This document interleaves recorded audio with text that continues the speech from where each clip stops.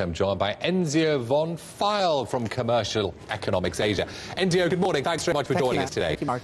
I mean, 2011 is the year that I suppose investors hope that China will tackle inflation. What measures is it going to have to implement, Enzio, to ensure that it achieves that end? In theory, it should really be tightening monetarily.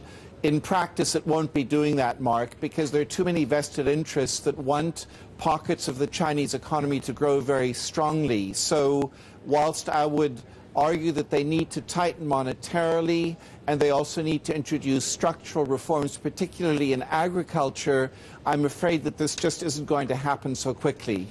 Well, I mean, what sort of pressure, I suppose the Chinese are renowned for being able to ignore external pressure, but it sounds as if raising rates would be the best solution, or would raising rates just attract more capital, Enzio?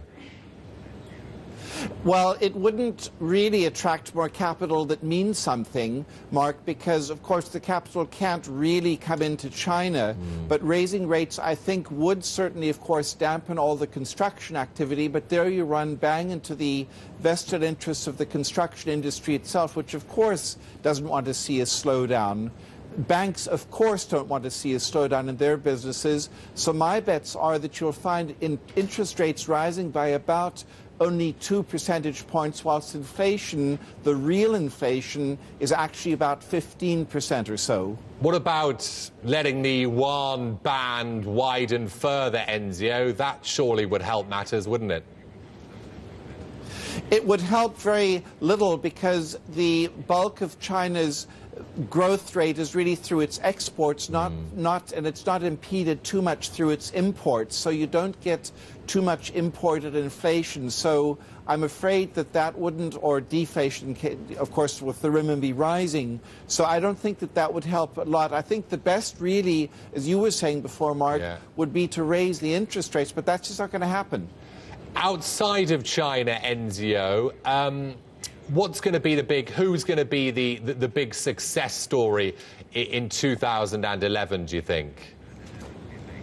Oh, I think India will continue doing very well. Their economic time is characterized by an excess supply of money, excess demand for goods. And what this means is that the corporate profits there will continue doing very well. And indeed, I think also Japan might surprise on the upside for a change, brackets closed. Are there any clouds on the horizon for Asian economies next year, Enzio? Not getting to grips with inflation is going to be a huge cloud on the horizon. The second one is going to be increasing trade tension with America because of the coming elections in the States. And I think, again, Asia will become America's whipping boy. Then, of course, thirdly and finally, you have those geopolitical tensions. Korea has not gone away, nor have the Thai problems gone away. So you've got three clouds on the horizon, sadly. Thanks, Enzio. Have a good holiday. Enzio Von Pfeil there from Commercial Economics Asia.